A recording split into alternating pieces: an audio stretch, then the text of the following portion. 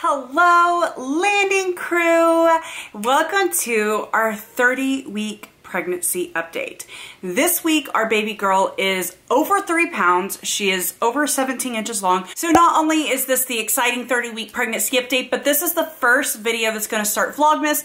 Vlogmas technically doesn't start till December, but from how the videos are panning out, you guys are going to get a video every single day until the end of December. And yes, I'm going to be exhausted, but we love doing Vlogmas, so we're really excited to start this. So I guess the biggest symptom I've had in the last 2 weeks is my heartburn, and I kind of talk about it in every video, but I feel like the heartburn I've had with this pregnancy is as bad as I had it with Danielle. With the boys, I really didn't have that bad of heartburn, really, indigestion. I mean, I had the normal amount that you have because you have a baby squishing everything up in there, but Danielle, I had the worst heartburn ever. And I know it's just an old wives' tale, but it kind of makes me wonder, like, does she have a lot of hair like Danielle? I kind of hope so, because I love the pigtails. I am getting ready with headbands and bows, and we're just still so over the moon excited that we are going to be having a baby girl. Other than that, I'm out of breath. We went to Disney World for a week, and that was so torturous, so exhausting. The kids had fun, but it was a lot of walking and just a lot of having to push through the pain. It definitely made my daily cleaning that I would complain about seem really trivial, but I do feel like my belly this pregnancy is getting more stretch marks. Danielle hardly gave me any stretch marks, and then with Lonnie Jr., he just made my stomach explode in stretch marks. I really didn't get any new ones since him, but I definitely feel like she's going to expand me beyond belief. I did have my 30-week midwife appointment, which was great. She did determine that baby girl is head down. Of course, she can flip at any point, but usually between 30 to 33 weeks is usually when my kids flip head down. So here's to hoping she stays that way. As far as weight gain, I've only gained 1 pound in the last 2 weeks, which is amazing considering all the junk I consumed at Disney World. I am trying to just not worry about the weight gain. I go back and forth, like some updates, you may watch it and it may seem like I'm really fixated on my weight gain, but this pregnancy update, I'm just kind of like, whatever. Because I am delivering at a birth center this pregnancy as opposed to the hospital, I'm trying not to be induced. It's just a completely different experience, and I really didn't know what to expect, so we kind of just talked about protocol and different things like that. I definitely am feeling nervous about it. My body's never went into labor on my own, and the closer we're getting to the due date, it's definitely kind of becoming real, and I'm like, what if I don't go in labor on my own? And I know a lot of people have asked that too, like, what will happen if I don't? And pretty much the plan is if I don't go in labor by, I think it's like 41 weeks and 5 days, we'll schedule my induction on 41 weeks and 6 days. I don't want to go past that 42-week mark. I did also talk to her about like the hypnobirthing or doing the doula. Lonnie and I really have went back and forth, and we really hadn't decided yet. I'm pretty sure I'm going to go with the doula. I feel like December is going to go by really fast, and then January, we have to spend that time really preparing. I know some of you have been asking like when my baby shower is going to be, like, because I'm doing the virtual baby shower. As I mentioned in my last update, the registry is done. The link's in the description, pinned comment, all that great stuff. I got out the calendar before the video and decided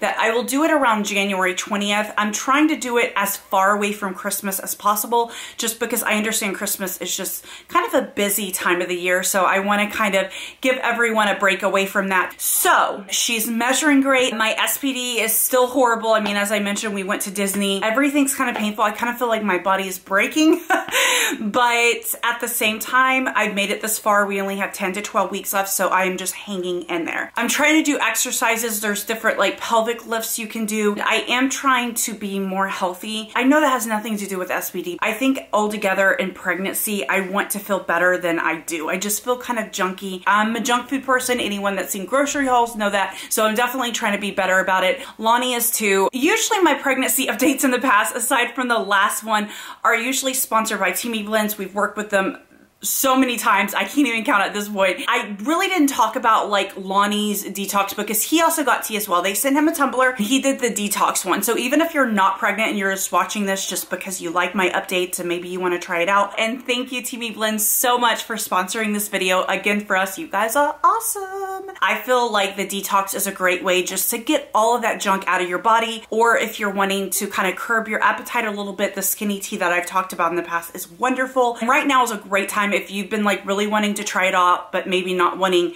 to pay full price for it. They are currently having like Black Friday sales like crazy. So it's definitely worth just trying it out and seeing how it works for you. I will leave any like coupon codes, anything like that in the description. So definitely check that out as well. I know Lonnie has mentioned that he just really likes how it feels after the detox. He has always loved detoxes and he loves teas. He's definitely more about being healthier and not having like chemicals and junk in your body. I've never actually talked about this before, but he doesn't like for me to drink any diet sodas when I'm pregnant because it has aspartame in it. He just doesn't really like those toxicities and things like that. So the detox is a great way to kind of get rid of that. So this is the pink one I was talking about. As I said, they have different colors. I kind of demonstrated this in the past. I don't have it filled up because I don't usually drink the tea at night anyway. This is just the cool tumbler. You can open it. You can put cool things in there like tea leaf bags. I don't know, a love note, something. I just think it's cool because when I first got this, I had never seen anything kind of set up like this before. But you put the tea, you boil the water, it comes with instructions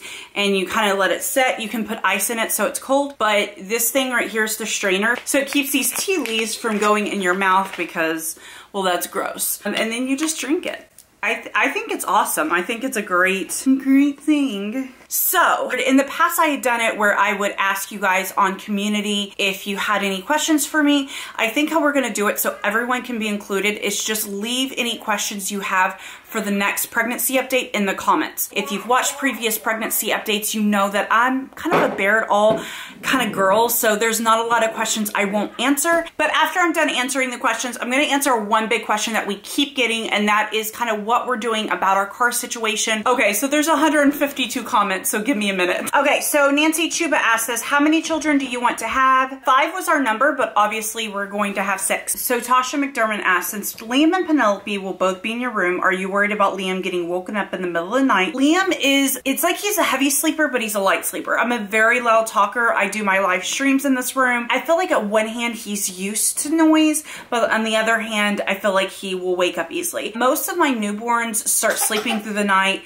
between like 5 to 6 weeks old. That's just always how they've been. I think this was a rhetorical question, but she said, how are you now just getting uncomfortable? LOL. I'm 21 weeks and can barely turn over in bed. What a lot of people don't realize is I don't talk about how miserable I am. I don't talk about how much I'm in pain unless you're on live stream, and that's usually because I'm just ranting about it, but I just feel like this is my 6th baby. I've had so many. Of course I'm uncomfortable, I'm pregnant, and I really don't like complaining about it. Clarissa asks, are you sure you're not having twins? I've had 2 ultrasounds. We're actually having an ultrasound in the next week or 2. We wanted to have one, but we wanted to wait until she was like big enough and she had enough baby fat on her. I will be, 1, asking them to check to make sure she's still a girl, 2, make sure there's only 1. Okay, Lauren's Vlogs asked, how did you choose Penelope's name? And what would you have named her if she was a boy? And what would be her middle name if she was a boy? And what is her middle name going to be? So her name's going to be Penelope Jo. Jo's my middle name, so it's something I'm passing down to her. Penelope was a name I had seen another YouTuber friend of mine. I was pregnant with Liam, or Liam was just born, and I was like, oh my God, that's such a gorgeous name. Lonnie later found it when he was just scrolling through, and as soon as he said it, I remembered, and I was like, oh my God, we have to name her that. If she would have been a boy, her name is going to be Bellamy Quinn, I'm pretty sure. Okay, this question is about Boston. I'm an hour from Boston. Are you going to be actually in Boston or outside of Boston? Boston is very expensive. We are not going to be living in Boston. I always say we're moving to Boston because everyone knows where Boston is. But if I were to say one of the many small towns we're considering, no one would know where it's at. So we're actually considering many different areas. I won't go into too much detail, but I mean, it depends on how close to Boston it is, because Boston's the area that's going to have like the autism services and the things we're looking for. It depends on house availability, crime rate, school system, special needs school system. So there's just a lot we have to consider. Because I did talk about my weight gain in the last pregnancy update. I know a lot of people are like, oh, it's normal to gain between 25 to 30 pounds. And how it works is if you are in a normal BMI range, you're supposed to gain, I think it's 25 pounds or something like that. So I'm considered overweight according to my BMI. So that is why I actually need to be gaining less. I should only gain, I think it's 11 to 18 pounds pounds. Did you go natural with the other kids? No, I did not. I almost went natural with Lex. That's another story, but no, I had an epidural with all the children. Okay, so that is it on the questions. Again, if you want to have any included in my 32-week pregnancy update, please leave them in the comments below. But another common question we're getting on pretty much all of our videos is what we're going to do about our van situation. If you are new here, I'm actually pregnant with baby number 6. We have a Chrysler Town and Country van, which we've loved. We've had it for almost 5 years, so we've had it for a very long time. But the problem is it can only seat 7. I think there's 2 different vans that can seat 8. But what that means is we will have 3 car seats in a van.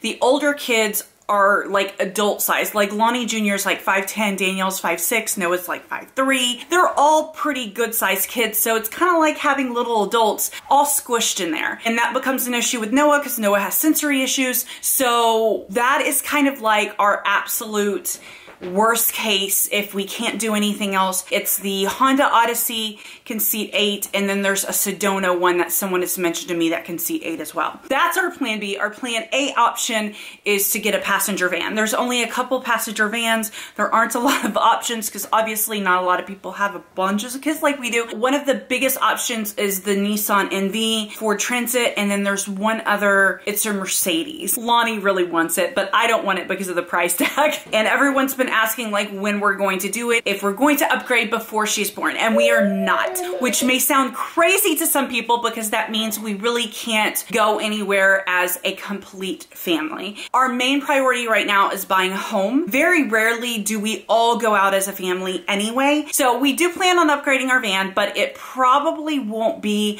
until next summer to the fall. For now, we're just going to kind of make do. It's not ideal, but again, we have to put our priorities.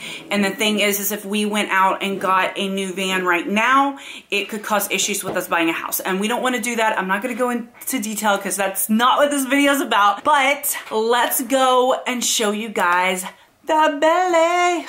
All right, guys, so this is my 30-week and 2-day belly. I can't even begin to imagine that I have 10 to 12 more weeks of growing. Like, oh my Lord. But here we have it. I think there might be a food belly in there with her though. That's what I'm thinking because, whoa, I mean, that is humongous. Oh. Yeah, I think the stretch marks, I think that's a kind of new one, I'm thinking. My skin looks so stretched at this point, like who knows, but thank you guys so much for watching. We are on 2-week pregnancy updates now, which is amazing. So you will get another one at 32 weeks, 34 weeks, and then we will be weekly. If this is your first time here, go ahead, make sure that red subscribe button is hit, and we're gonna see you guys next time, and hopefully I can breathe better. All right, guys, bye.